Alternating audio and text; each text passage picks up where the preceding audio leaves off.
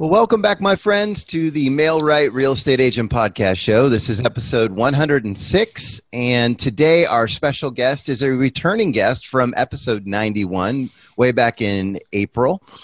We have Mrs., since she's married now, Rachel Ivanovich, who is an enrolled agent for a tax advisor. I can say that better. She's an enrolled agent tax advisor. How about that?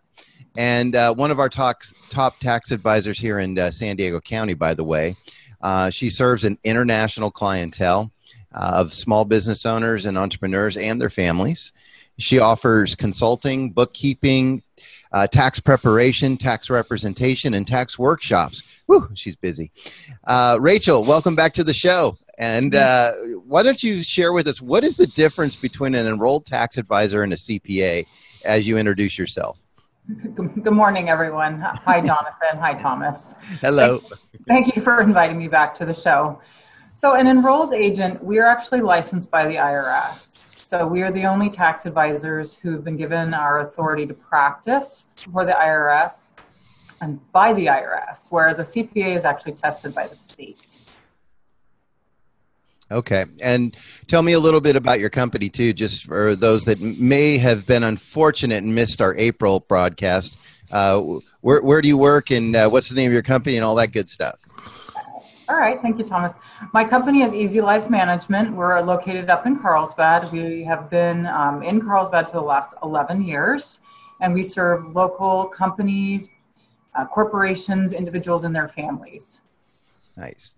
Well, and as I mentioned before, you visited us in April to give us pre-April 15th tax advice. And because you are, in fact, my tax advisor, we were talking yesterday, or actually this was last week, and you had said a couple things that made me realize that we should get you back on here, because you were asking me to consider doing things at this time of the year that I didn't realize was something that all business owners should be doing. So one of the first things we discussed, and I want you to elaborate on, is why do we revisit our budget at this point in the year?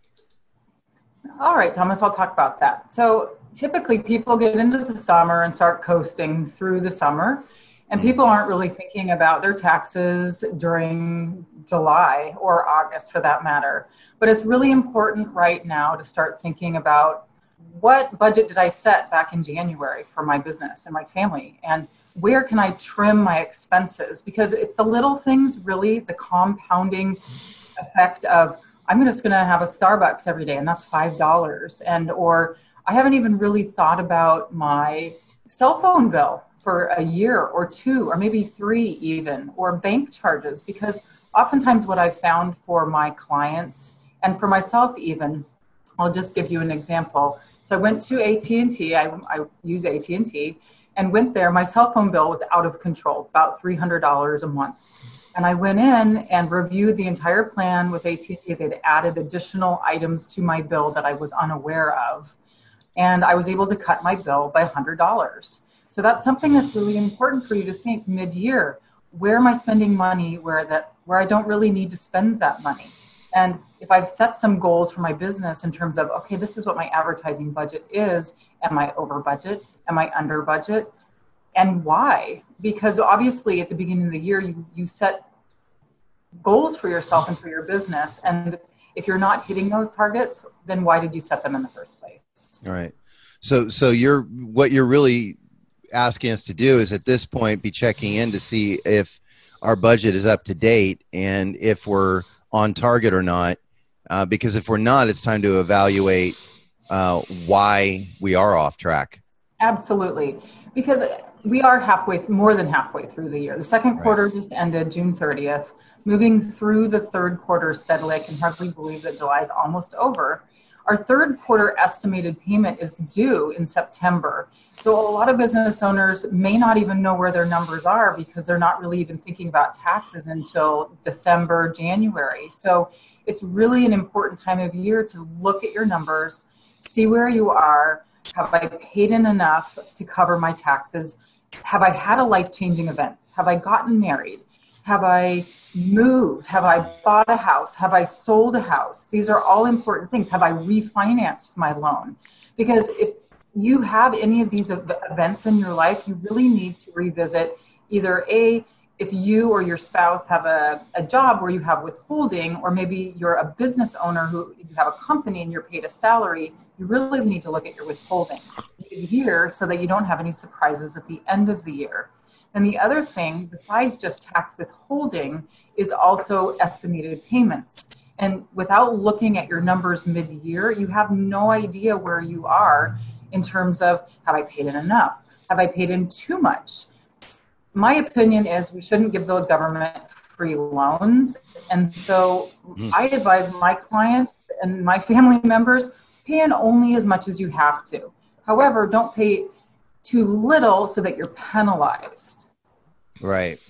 Now, I mean, and I know like one of the strategies I use with you is sometimes I'm not going to file till October pretty much every year. I file an extension, but I make my payment back in April so that the payment's on time. But because I'm estimating, I maybe short pay by maybe a few $100s to, a minor 1,000 or two. So I'm going to take a small penalty in October, but pretty much by design. I know that's coming and I'm planning for it. And I'm using that as, say, interest on the loan I'm taking by not paying up front. So the IRS and the franchise tax board, go ahead. You go first, Thomas. Well, no, that's where I was going. You just keep going. That's where I wanted to take you. Right. So the IRS and the franchise tax board, they have safe harbors for withholding and estimated payments. So it's very important to know your numbers and to work with your tax advisor to know exactly where you are with your numbers. Not only your profit from your business, but also if you have interest income, if you have dividend income, if you have capital gains, and so on. You really need to know your numbers, because without knowing mid-year where you are, you don't know how much to pay in. So as you were talking about, Thomas, you filed an extension.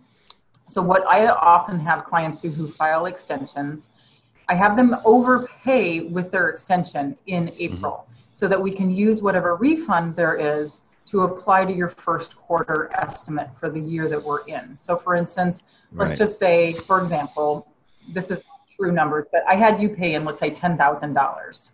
Right. But I thought that you only were going to owe $5,000. So that $5,000 would cover your 16. The other $5,000 would be your first quarter estimate for 17 when we actually file the taxes in October. And one of the reasons that we have clients extend returns is not necessarily because we need more time. It is to be able to have enough time to fully fund your retirement. And this is very important for some clients because they may not have all the money available to fully fund something called a SEP IRA, which you can fund all the way up until the due date of your return, including extensions.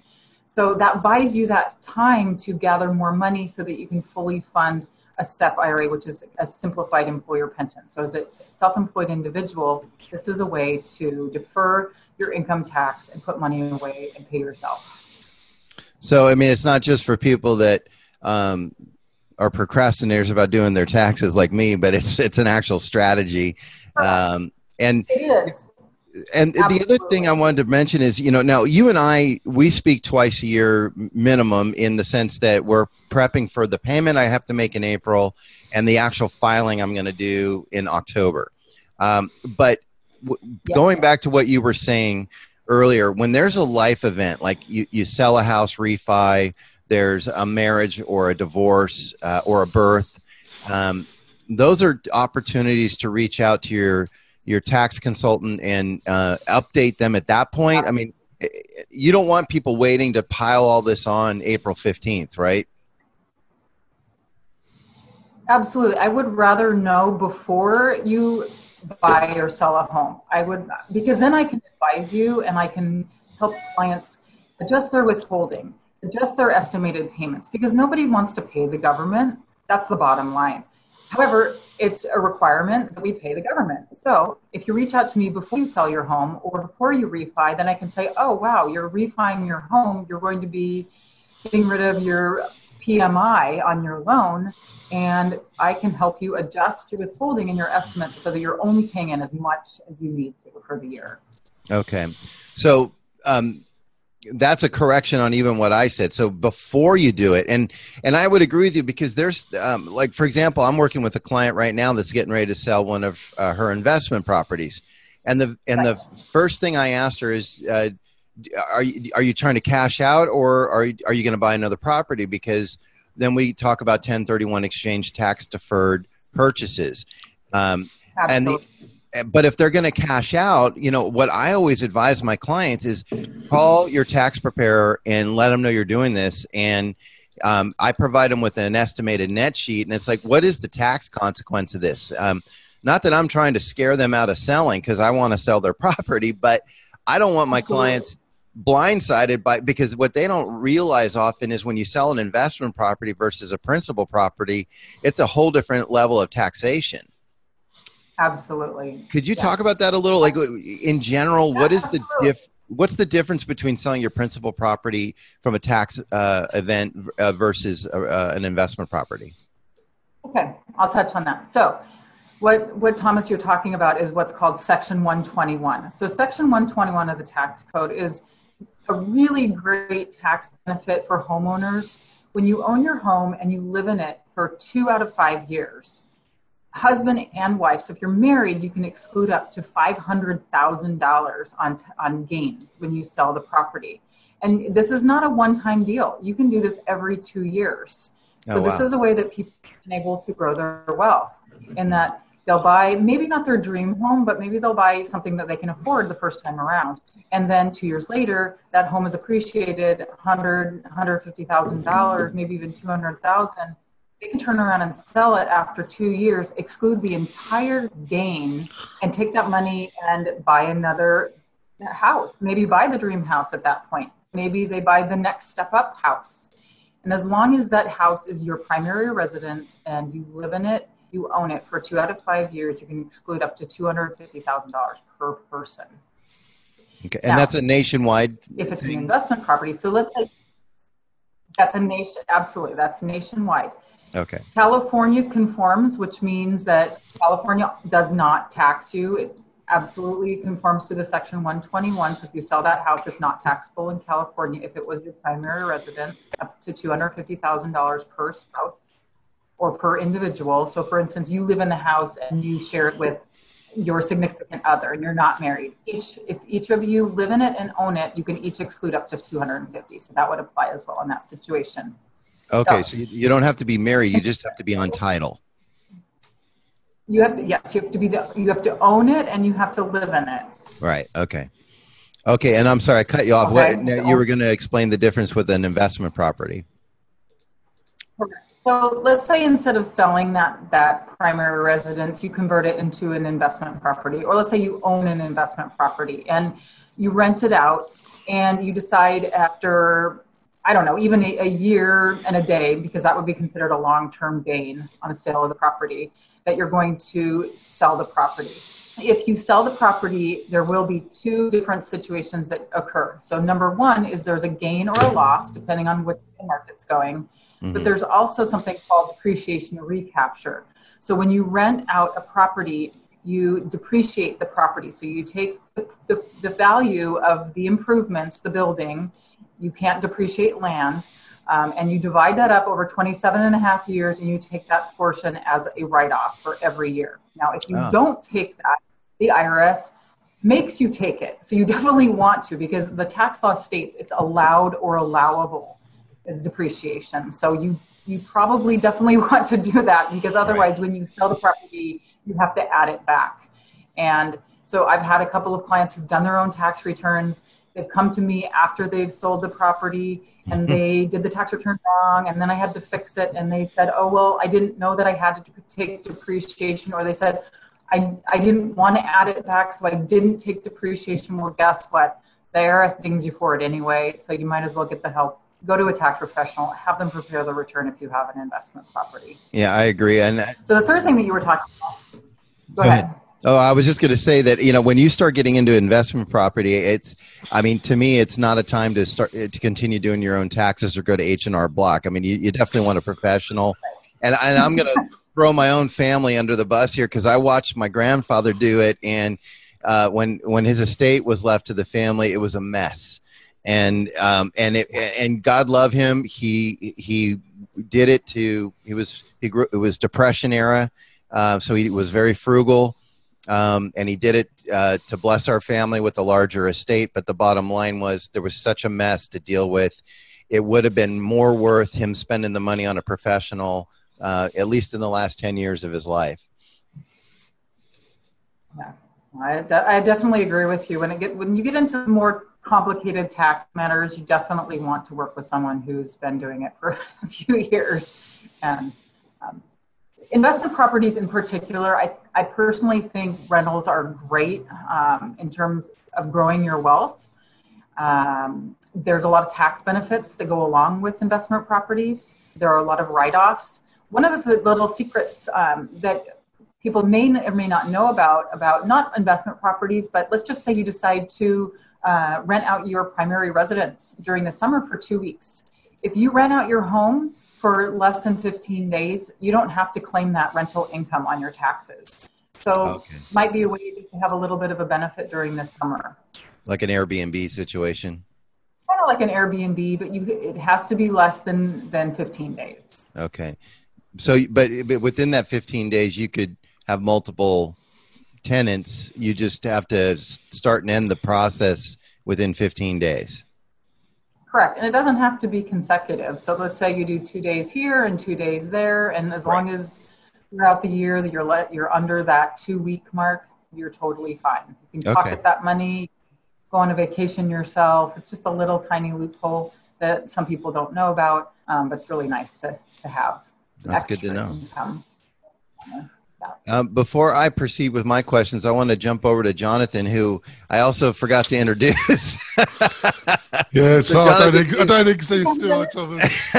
I was so excited to get into Rachel's interview that I completely neglected to introduce ourselves, but I just assume we have so many fans now that everyone knows who we are. But just in case somebody's new to the show today, Jonathan, do you want to say hello and maybe ask Rachel a question?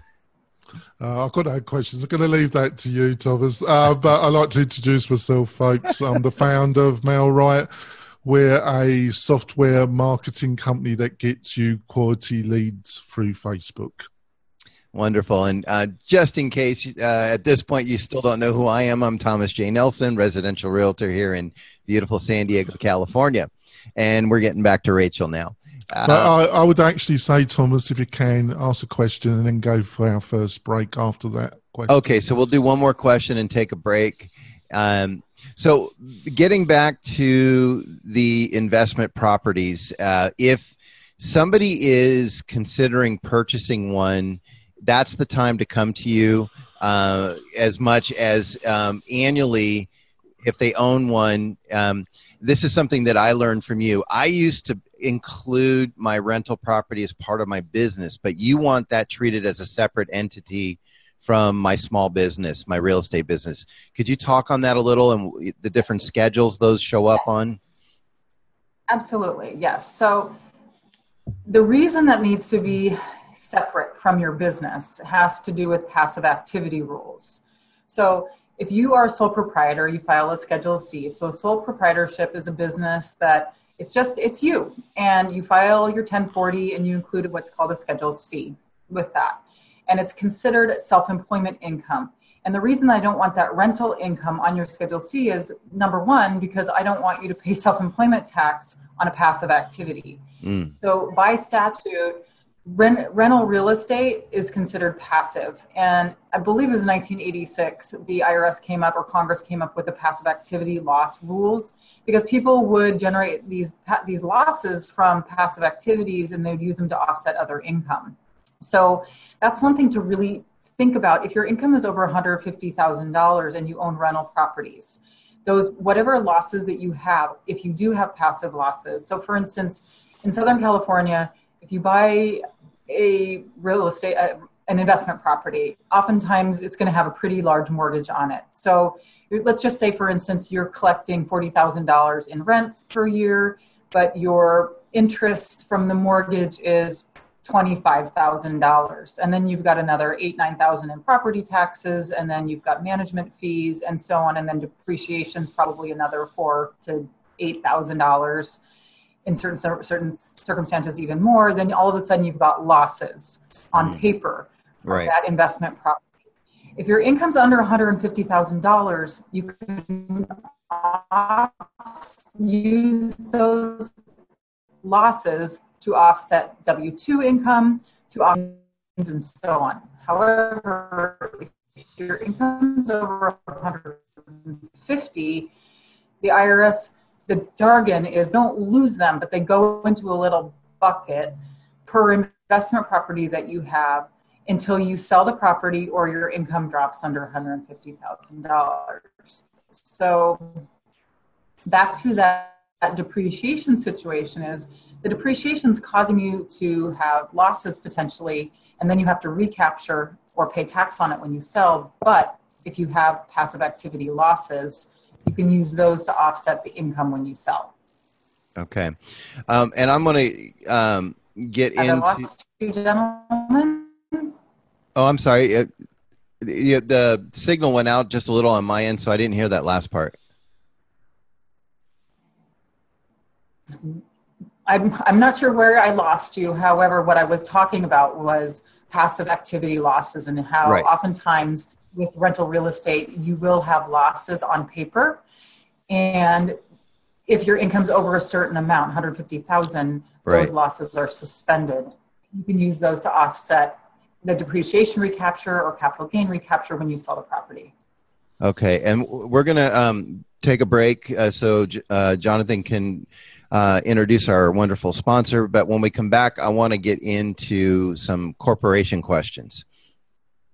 Absolutely. Jonathan, I'll let you take it away.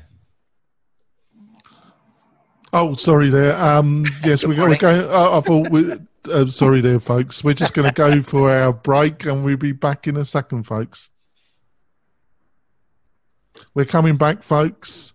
Thomas is going to take over again. We're talking about all the field of saving you money. You've done a load of donkey work, got loads of new clients. You need to keep as much of that money as possible. Back to you, Thomas. Thanks, Jonathan.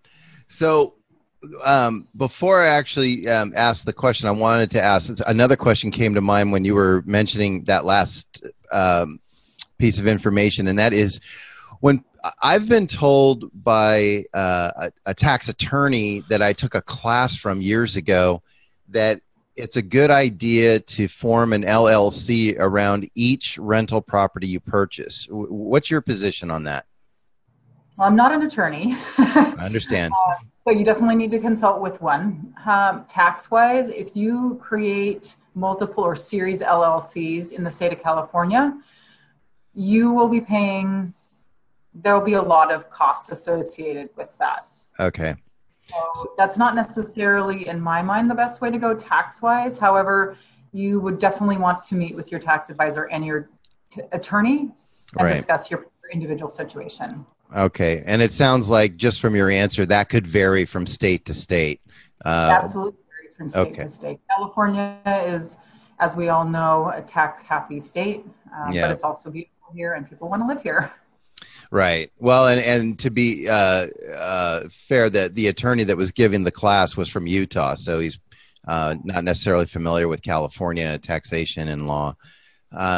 But that being said, I'm assuming some of our listeners may be into S Corps and C Corps. So I wanted to talk about, first of all, when as a sole proprietor do you decide to go into a C Corp or an S Corp? How do you decide which one's right for you? And then let's talk about taxation within those. Absolutely. So it's a great question, and it's a really good time of year to be thinking about this. Mainly because I advise clients, if you're starting a business, you don't want to jump right in and form an LLC or form a S corporation or a C corporation. You already have your hands full with your business and being a new business owner. So I advise clients, treat your business like a business. So open a business bank account, have a fictitious business name, get a tax ID number, treat the business like a business, but you don't necessarily need to start a business entity straight away, strictly because the costs associated with opening a corporation, paying for payroll, paying in the state of California, you pay a minimum tax of $800 per year. To have a corporation in California, to have an LLC in California, same thing, $800 a year. So not only that, but you have a second tax return that you're paying for. If you have a corporation, you want to have financial statements, so you need to be hiring a bookkeeper. So these are all of the things, the costs associated with forming corporations, forming LLCs, that oftentimes for a first-time business owner, they're already overwhelmed with so many different responsibilities, wearing so many different hats. I just say, okay, make sure you have adequate business insurance to protect yourself. Maybe your house, if you own a home, is in a trust, so that's protected. Definitely consult an attorney on that. But tax-wise, before the tax savings really is going to start for, let's just say, an S corporation when you hit about $80,000 net. So my business, I was a sole proprietor for the first 10 years of my business, strictly because tax-wise, it didn't make any sense for me to form a business entity. So I filed a Schedule C, sole proprietor. I had errors and omissions insurance, I had business liability insurance, business owner policy, made sure that that was all taken care of, had a business bank account, have a tax ID number. But once you hit that $80,000 net figure, so net is your gross receipts less your expenses. So once you hit that 80,000, that's when tax-wise it's going to start making sense for you to have some sort of business entity. Okay. Now, LLCs, a lot of people like them, but personally, I don't think that they save you money tax-wise. S corporations, absolutely. As a small business owner, if it's you and your spouse, or if it's you and one other person, you can structure the business and you can structure the way that you get paid to save yourself money on taxes.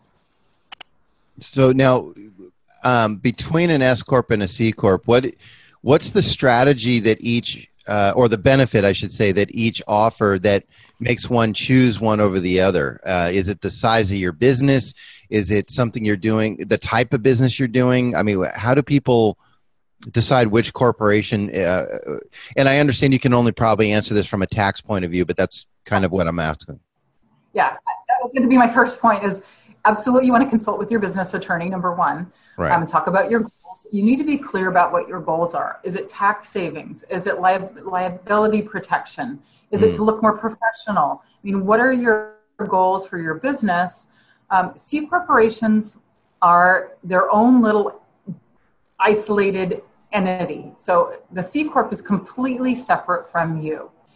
And the C corporation, there are definitely fringe benefits and other benefits that the shareholders enjoy, and that you definitely, if you have a lot of medical expenses, you can set up the corporation so that the corporation can deduct all of your medical expenses and so on. Huge fringe benefit for would that make them tax deductible then? Yes. So as a set sole up properly. I'm sorry, but as a sole proprietor, I can't deduct my medical bills, but as a C corp, I can. It reduces your net profit. Yes. Okay. So you elaborate on this, the sole proprietorship. So as a sole proprietor, you're filing a Schedule C and you're filing a Form 1040. You may or may not be itemizing deductions. So if you are a sole proprietor, you can deduct medical expenses if they're high enough, and if you itemize your deductions. So as usual, tax law is very complicated. So I don't want to say that you can't deduct them. You just can't deduct your medical expenses against your business profits. Oh, I see. Whereas a C corporation, if it's set up properly, you can deduct medical expenses and reduce that overall profit from your business. Okay. And then so proprietors, sorry for interrupting. No, go ahead. Sole proprietors, they can deduct medical expenses, but it's considered an adjustment to income. So it doesn't reduce your business profit, doesn't reduce your self-employment tax. It strictly reduces your taxable income. Okay, I see. And then when somebody's considering the S corp from a tax strategy, why are they choosing an S corp over a C corp? So a C corporation pays tax itself, whereas an S corporation is considered a flow-through entity. So taxed, it's kind of a hybrid sort of tax model in that the corporation itself doesn't pay the tax, but the income flows through to the shareholders. So the C corporation pays tax, and then if there's any money left over, any profit, if the shareholders want to get paid from the C corporation, either A, they have to take a salary on form of a W-2 and they pay the FICA tax, Social Security, Medicare, federal, state, et cetera. If there's any profit left over after they take a salary, then they have to pay themselves a dividend. And dividends from C corporations are not tax deductible to the C corp. So they're paying tax once on the corporate side, and then those dividends are also taxable income to the shareholder. Whereas S corporations, the S corporation itself does not pay tax. However, the profits from the S corp flow over to the shareholders' return, and you pay tax on the profits on your 1040, and you don't pay FICA tax on those profits. So you're saving 15.3% on whatever the profit is from that S corp. Gotcha. Okay. So the thing that you really need to keep in mind with an S corp, which is this time of year, it's really important to check in with your numbers because the IRS requires S corp shareholders to pay themselves a reasonable salary. So then the question is, okay, well, what's a reasonable salary? Yeah. So if you're making $100,000 a year, I don't know, whatever for your industry, maybe 60,000 is reasonable. You can take 40,000 and not pay the self-employment tax on that. Okay. So you're looking at several $1,000s with tax savings over a sole proprietorship, let's say. But if you're making $100,000, $10,000 is not a reasonable salary. Okay, that was going to be my question. Yeah. All right. But let's just say, sorry for interrupting, but let's just say that the first or second year you're only making $20,000. 10,000 would be a reasonable salary if you're only netting 20. Okay. But the reasonable comes in based on the type of industry you're in. What would be considered average? Your years of experience, your industry, the part of the country that you live in, and so on. Okay. And then you mentioned this earlier, but I fear we kind of went through it quickly. I just want to revisit real quick. This is also the time of year where if you haven't fully contributed to your SEP IRA, you would be doing that now. But what if you don't have a SEP IRA? Is there still time to set one up and start paying into that? Absolutely. Absolutely. So if you have an extension filed for your 2016 tax return, be it a corporate return or be it a individual 1040, you have until October 15th if you're an individual to set up a SEP IRA, stands for Simplified Employer Pension. And if you are an S corporation, you can pay in 25% of whatever your wages are. So hopefully you paid yourself a reasonable salary so you can put it into your SEP. You also can do profit sharing if you have that set up, and that you can pay as a corporation until September 15th. Individuals have until October 15th to fully fund. So let me ask you this then. So going back to your example earlier where you said, I write a check for $10,000, but you feel that only $5 is really owed, so the other $5 will go towards my quarterlies. But let's just say I didn't have $10,000 to pay, or I didn't want to pay. I had it, but let's say I said, "Hey, Rachel, I don't really want to pay $5,000 to the government or $10,000. Can I open up a SEP?" Yes. And send it to the SEP, and that recalculates how much I owe? Absolutely. And that's a reason I do have clients who will extend it strictly because they want to have the time to save the money to fully fund their SEP IRA. And let's just say in April, it looks like they're going to owe $5,000, but let's say they fully fund their SEP by October 15th, they end up getting a small refund in October. So it is definitely a good thing to do the planning in advance and to look at, okay, well, if I fund the SEP, my tax balance is going to be, I'm going to have a refund. And if I don't fund, I'm going to owe $5,000. So better to extend, save that money and pay yourself than pay the government. Okay. So then really to set up a SEP and really get the full advantage of it for last year's taxes, I would have done that prior to April before I wrote the checks. But if I wanted to set it up as an advantage for my 2017 taxes, now's the time to do it up until October 15th to still be able to pay into it. For 2017, you actually have until October of 2018 to fund. Oh, okay. So you have quite a bit of time to do that. So it's retroactive. So we're still funding our 2016. You're still paying yourself for 2016 all the way up until October 15th. Okay. Okay. So 2016 ends this October. Correct. So the extensions are due for corporations. They're due in September. So we've got about another 2 months before we have to get all those corporate filings in.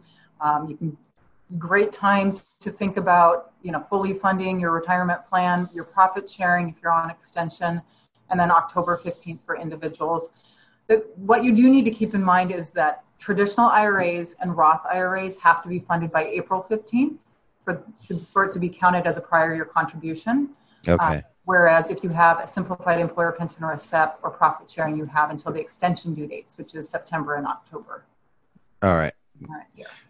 So what about now in my industry, in real estate, we're often told to have an emergency fund or to have reserves. And I want to know from your point of view, without telling you what the traditional rule of thumb is, what do you recommend to your clients? Like, what do you, I know it might be industry specific because of how they get paid, but like for your realtor clients, since we have a real estate audience, what is your advice to them as far as how many months reserves and how many, is there a difference between your business reserves and your personal reserves? That's a great question. And it's hard to be self-employed. It's very hard because you wake up every day and you're unemployed unless you go out there and get the business. So what I tell clients, number one, is if your taxes aren't current, get your taxes current. Make sure you've paid your estimated payments. Right. Before you do that, I mean, you absolutely have to stay in sequence with your finances. And before establishing that emergency fund, I would say make sure that your tax filings are current. Make sure you've paid your estimated payments, because that's the last thing you want is the government hovering over, breathing down your neck, wanting you to pay them. Once that's current, then I recommend clients to at least save 1 month business expenses, if not 3. If you can have 3 months business expenses in reserves, especially if you pay payroll, then that would be a great place to be. Personally, if you can save 6 months, great. But honestly, when you live in Southern California, how many people have 6 months of their personal expenses in savings? I hope our entire audience does, but if you can have 3 months for your business in reserve and then 6 months for your personal, that would be what I would recommend. And is it that you get your business up to 3 months before you worry about your personal, or do you kind of jump back and forth and build them as you go? I would build both as you go so that you have a personal reserve, but also a business reserve. Okay. I start building my business reserve first because I do have 5 employees and I want to make sure that I'm always covering their salaries because their families are depending on me. Right. So if you have employees, if you have contractors that you're paying, definitely you want to keep that business running. Okay. So, but what I would do then under this plan is I would get a month of business reserve, and then I would build a month of personal reserve, and then jump back to get my second month of business and so forth. Exactly. And make sure your tax savings, either you're putting money aside for taxes. Right. Okay. So, and you advised me of that a while back, and I think our rule of thumb was I have a 25% account. So anything I bring in, I take 25% of that gross and stick it in a separate account so that when you say, hey, I need 15 grand, or something. Yeah. It's not a shocker. I got, I can say, oh, I got that, Yeah, because I think that's one of the biggest shockers for people, newly self-employed individuals, is that how much you have to pay into the government. Yeah. When you're an employee, your employer is paying half of your taxes for you, the Social Security and Medicare, and that's a big chunk. So definitely putting at least 20-25% of your gross away, because you're going to have expenses, but you definitely want to have enough money in the tax savings at the end of the quarter to be able to make your tax payments. And we touched on this back in April, but I think it's important to touch on it again because, and I'll be the first to admit, I've made this mistake in the past where you know, especially in real estate, because you get these lump sum checks, and all of a sudden your memory goes blank that you have taxes, and you know, and I go, woohoo! I can pay off the Visa card. So I pay off a $5,000 Visa bill, and I think, hey, yeah, I'm debt free. But then the tax bill comes, and I'm like, oh, I didn't have that. Exactly. So, you know, advice you gave me a long time ago was make sure, again, that you have covered your tax obligation before you go paying off a debt or creating more debt. Right. I think that's a huge stumbling block for self-employed individuals when they get, let's say, a windfall. All of a sudden, let's say you close a big deal and you have $20,000. What do you do with that money? Make sure you're putting money into the tax savings straight away. Look at, do I have any savings? Because who knows when the next deal is coming. Hopefully you have a lot of deals in your pipeline, but you definitely, and that's, you know, to circle back to the budget, that's why you have a budget, is so that you are budgeting, and taxes should be part of the budget. Savings should be part of the budget, because if they're not, later you're going to get yourself in trouble if you have, you know, a month, 2 months where there's no income all of a sudden. So you have to treat the business like a business and really have a working business budget and a working personal budget. Well, and that is the discipline that's tough, but I know, you know, and it's funny to me that it took really meeting a tax professional like you to make it all come together for me as a free spirit in charge of a budget. But, you know, I finally realized that the budget is really just a series of buckets that you have to fill before you get to go spend money on the fun stuff. And that's the discipline, is recognizing that some of these buckets are only half full. And that's the, you know, like you said, the tax bucket, the, you know, utilities bucket, the savings, and also the reserves bucket, you know, things like that are important for the rainy days before you go out on that $10,000 vacation. Yeah. So, you know, absolutely. And you have to have the sunny day bucket. I was going to say, you have to have the sunny day planned too, the sunny day bucket, because you can't just work and not spend money on fun things as well. So some people call a budget a spending plan, and it's easier for them to swallow, is that I can spend money on my Starbucks, or I can spend money on a vacation. But you do have to look at overall and be global about it and say, okay, well, in 6 months, I have to buy this software, or in 8 months, I have to pay, you know, $1,200 to my E&O insurance, or I've got this dental emergency that I might have, you know, around Christmas time or around the holidays, that all of a sudden I'm going to need $1,000 for a crown. And if I don't have that money in savings, then I'm going to be in trouble. Whereas if I put, you know, $50 a month into a medical bucket and know I'm going to have that money just in case I need it down the road. Yep. Then you can go out and have your Starbucks, or go out and have a small vacation and not feel bad about it. Well, it's the same advice I give my investors, because we look at a property, and one of the things we assess is part of the budget being the maintenance fund. And there's a percentage rule of thumb that we use based on the age of the property. If it's 10 years or newer, it's a little less than if it's 10 years or older. And it depends on if it's a condo or a house. But, you know, and they say, well, why do I need to sock away this money that's taken away from my profits? And I'm like, the first time you have to put a new roof on that place, you'll understand why you have it. Because when you've got a $10,000 to $15,000 event on the average home here, and the money's put away for it, it's a far easier to swallow than if all of a sudden you have to cancel your vacation to pay for the roof. Right, exactly. It's better to plan in advance. And I have clients, I myself have 5 different bank accounts, and that sounds like a lot, but at the same time, if I can divide my money so that I know this money is allocated for taxes, this money is allocated for my emergency fund, this money, I've got my business bank account, I've got my business savings account, and then I've got my fun account. So I'm funding all of my different bank accounts so that I know that the money is divided up for specific purposes. Then I can feel good about spending money on a vacation or a weekend away when I want, because that money's already been allocated to that, and I've allocated money to my tax savings, And I know it's there when it's time to pay my taxes. And then you can breathe easy. Better to plan in advance.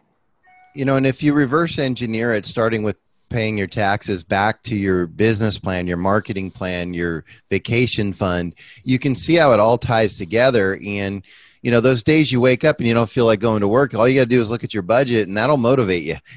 Because if it's behind schedule, Absolutely. you know, so I could see how this all ties together and involving whoever does your taxes as part of this plan is a huge strategy that has done a lot of good for me in the last few years working with you. So I just encourage people to think of your tax advisor more than once a year around April 15th.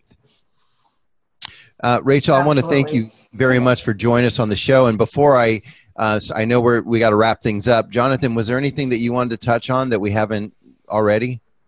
Not really. I think you covered most areas. It's an area that a lot of people tend to put in the back of their mind, but with a bit of planning and some good advice, you can save yourself a load of money and grief, can't you, Thomas? Yep, absolutely. And I always like this tip, so I want you to share it again, Rachel, is your oil change tip. Okay, absolutely. I always advise clients to go get an oil change on New Year's Eve or January 1. That will mark the beginning and ending mileage for the year, so you can always track your business miles. And definitely keep your mileage logs, everyone. Yeah, that's that pesky little thing that it's such a challenge, because when you jump in the car, it's the last thing you want to deal with. But it certainly is something you want to deal with when it comes time to make the deduction. So it's easier to do that. But the good news, folks, Absolutely. is that it's one area where technology really helps, because there's some really fantastic apps out there for your iPhone and Android that really helps enormously with all this, isn't there, Thomas? Absolutely. Yeah. There's a few that I know a lot of my realtor friends use an app, and I don't know how it works, but every time you get in the car, it knows you're in there, and you can even tell it if you're of the mind, whether it's a business or personal trip. So it tracks it and separates it for you. Oh, okay. Well, I don't want to belabor that, but I wanted to thank you once again, Rachel, for joining us, because it was funny. It was just the conversation we were having last week that led me to realize that we needed to share some of this information with everyone, because you were sharing it with me, and I realized that I didn't really think about the fact that mid-year is a good time to start strategizing with your tax advisor. So thank you for coming back on and sharing this additional information with us and our audience. You're welcome. And we'll have you on again, I'm sure, come tax time next year. In the meantime, if you want to share with everyone how to get a hold of you in case they have any questions or want to become a client of yours. You can contact me. My website has my phone number, my email address. It's elmtax.com. ELM like the tree. Thank you so much for having me again on the show, Thomas and Jonathan. Absolutely. And Jonathan, you want to let everyone know how to get a hold of you? Yeah, it's really simple, folks. You can email me at jonathan@mel-wright.com. You can go on the Mel Wright Facebook page, or you could go to the Twitter account, which is Mel_Wright. That's at Mel_Wright. And you can get hold of me on all those places. And of course, I'm Thomas J. Nelson, residential realtor here in beautiful San Diego, California, where I'm never too busy for your referrals or to assist you and network with you. You can find me on thomasjnelsonrealtor.com, Facebook, or LinkedIn. And until next week, folks, we want to thank you for joining us on our show, whether you listen to us on iTunes or watch us on YouTube. We appreciate you listening, downloading, streaming, and of course, we always love to read your comments, so please leave them, and including any suggestions for future show guests. Until next week, have a great rest of your week. Bye-bye.